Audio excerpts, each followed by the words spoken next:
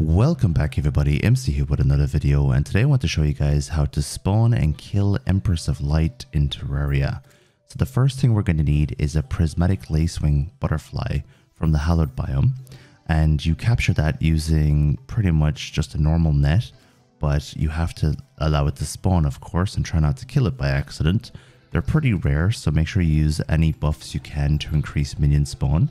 You can try and get these in your own biome that you make yourself. And if you want to know how to make your own biome, make sure you check out our other video on the topic.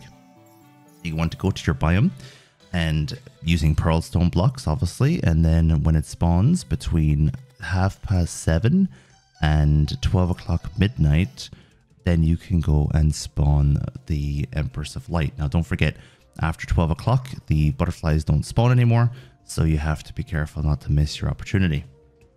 So what we're going to be using for the Empress of Light here today is we're going to be using the Stardust Dragon Staff, and we're going to be using the legendary Star Wrath, and we're going to be using Hallowed Armor along with the Brain of Confusion item from the Brain of Cthulhu. As you can see, oh yeah, to spawn the Empress of Light themselves, you need to let the butterfly go and then attack the butterfly and kill it. As you can see here, I wasted a couple of them, and I did that technically on purpose to show you that it can be wasted if you're not in the hallowed biome. Make sure that you're in the hallowed biome if you want to spawn the Empress of Light. Now, I mentioned the armor that I'm using is pretty much based around dodging her attacks. So I'm using the Brain of Confusion from the Brain of Cthulhu, and I'm using the Hallowed Armor. When you attack her with the Hallowed Armor, you actually dodge the next attack, so it's very useful, especially since she's so strong. I'm using a lot of buffs. Now you can do this a lot easier if you have better weapons. I'm using slightly lower level weapons in order to just show you how to do this from a you're not overpowered point of view. You can become overpowered from this and actually kill her very easily using the Zenith. But the most important item in this is the tree. The tree mount that I'm on is pretty much the fastest mount in the game. Build a sky bridge and literally run from left to right on the sky bridge as fast as you can while trying to hit her at the corner of the screen.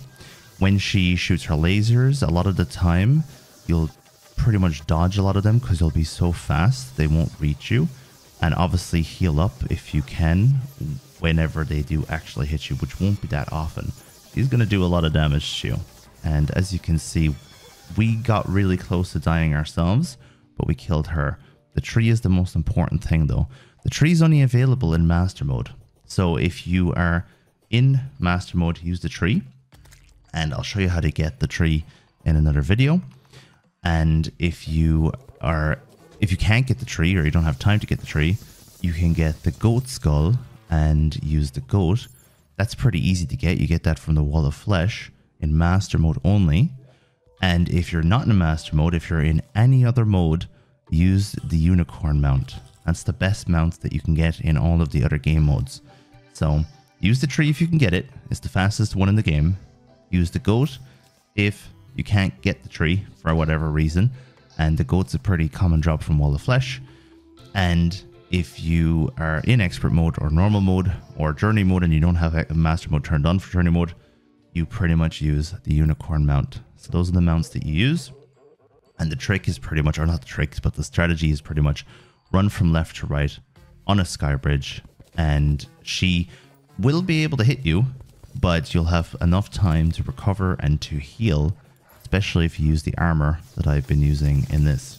Obviously, I'm using a lot of buffs. I'm going to show you what kind of buffs you should use for Terraria in general in future videos.